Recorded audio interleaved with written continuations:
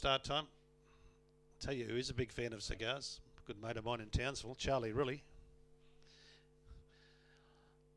He fits the part. Righto, coming forward. Gee, it's an open race. $4, number 1, A Lot of Control. Anthony Hess trains that one. It's $3.20 on UBet Tote Greyhound 1. Townsville tonight with Joe. His best bet, race 9, number 1, Spudnut. Good luck if you're punting on Townsville tonight. They've got 11 races. Green light here at Ippy.